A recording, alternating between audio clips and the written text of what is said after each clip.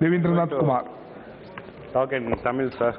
Tamil. மதிப்புக்குரிய சபாநாயகர் அவர்களே, வணக்கம். மாநிலங்களே நதிகள் தாவா என்னும் இந்த மசோதாவில் என்னை பேச அனுமதித்ததற்கு என் பணிவான நன்றினை தெரிவித்துக் கொள்கிறேன். நம் நாட்டில் ஓடுகின்ற நதிகள் அனைத்தும் இறைவனும் இயற்கையும் நமக்கு அளித்த கொடைகள். நதிகள் இந்தியாவின் வளத்திற்காகவும் மக்களின் வாழ்வாதாரத்துக்காகவும் திகழ்கிறது. மாநில பிரிவினையால் நதிகளையும் மனிதன் பிரிக்க வேண்டிய சூழ்நிலை ஏற்படுகின்றது. மனிதனால் பிரிக்கப்பட்ட நதிகள் மாநில அரசியல் மற்றும் சில சூழ்நிலைகளால் அதன் செயல்பாடுகளில் தடைகள் உருவாகின்றது. அந்த தடைகளை நீக்க இதற்கு முன்பால் அமைக்கப்பட்ட தீர்ப்பாணையம் போன்ற அமைப்புகள் அதன் நடைமுறைப்படுத்துவதில் உள்ள சிக்கல்கள் புதிதாக கிளைகளை விட்டு வளர்ந்து கொண்டே செல்கின்றது. இதற்கு நிரந்தரமான ஒரு தீர்வுக்கு என்ன வழி என்று சிந்தித்து நம்மளுடைய பாரத பிரதமர் ஸ்ரீ நரேந்திர மோடிஜி அவர்கள் இந்த மசோதாவை கொண்டு வந்துள்ளார் என்பதை நான் நன்கு அறிவேன்.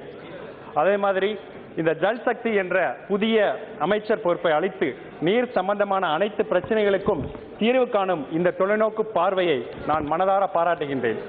ஆனால் எனது தமிழ்நாட்டு மாநிலத்தை பொறுத்தவரையில் 2 முக்கிய நதிகள் முக்கியமாக பங்காக்கின்றது மக்களின் வாழ்வாதாரத்திற்காக. ஒன்று முல்லை பெரியார், மற்றொன்று காவேரி ஆறு.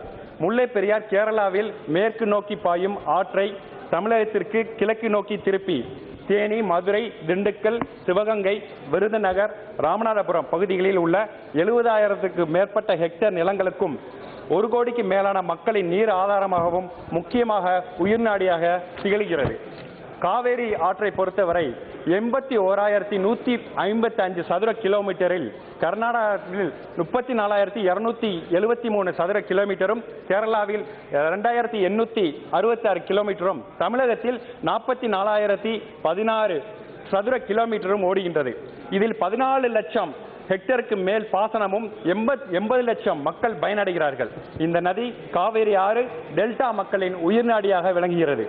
எங்கள் தலைவி புரட்சி தலைவி அம்மா அவர்கள் சீரிய முயற்சியினால் உச்ச நீதிமன்றத்தில் சென்று முல்லை பெரியார் அணையின் நீரின் அளவை 142 அடியாக உயர்த்தவும், காவேரி நதிநீர் ஆணையத்தின் தீர்ப்பாணையத்தை மத்திய அரசிதழில் வெளியிட செய்தும் வரலாற்று சிறப்புமிக்க தீர்ப்பை பெற்று தந்து தமிழக மக்களினுடைய நலனை காத்தார்கள் என்று இங்கு நான் பதிவு செய்கின்றேன். முக்கியமாக ஒரு 4 கோரிக்கைகளை நான் மாண்புமிகு அமைச்சர் அவர்களிடத்தில் கவனத்திற்கு எங்களுடைய அனைத்திந்திய அண்ணா திராவிட முன்னேற்ற கழகத்தின் சார்பாகவும் தமிழக அரசின் சார்பாகவும் நான் வைப்பதற்கு கடமைப்பட்டிருக்கின்றேன்.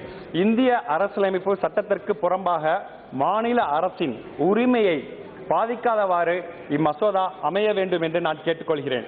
கடும் வறட்சினாலும் பருவமழை பொய்த்து பாதிப்புக்கு உண்டான மாநிலங்களுக்கு தண்ணீர் தேவைக்கு முன்னுரிமை அளிக்க வேண்டும் என்று நான் கேட்டுக்கொள்கிறேன்.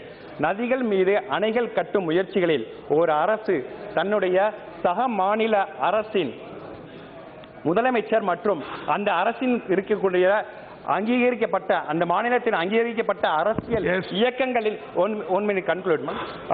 இயக்கங்களை ஒப்புதல் இல்லாமல் அந்த அணையை கட்டும் முயற்சியில் ஈடுபடக்கூடாது என்று நான் கேட்டுக்கொள்கிறேன். மேலாக இந்த குழுவில் பிரதமர், அமைச்சர், நீதிபதிகளோடு மத்திய மாநில அரசின் பாராட்டுகளை பெற்ற விவசாய கழகத்தினுடைய பிரதிநிதிகளையும் உறுப்பினராக சேர்க்க வேண்டும் என்று நான் கோரிக்கை வைக்கின்றேன். ஆக அதே நேரத்தில் இந்த இந்திய பொருளாதாரம் உயர்வதற்கு மாண்புமிகு நமது பாரத பிரதமர் எடுத்து வரும் சீரிய முயற்சியையும் கடும் உழைப்பையும் நான் மனதார பாராட்டுகின்றேன். அதே நேரத்தில் இந்த மசோதாவில் நான் குறிப்பிட்ட தமிழக அரசின் கோரிக்கையையும் மாண்புமிகு அமைச்சர் அவர்கள் கனிவோடு பரிசீலித்து தமிழக மக்களின் நியாயத்தையும் நலனையும் பரிசீலிக்கும்படி பணிவோடு வேண்டிக் கொள்கிறேன். நன்றி, வணக்கம்.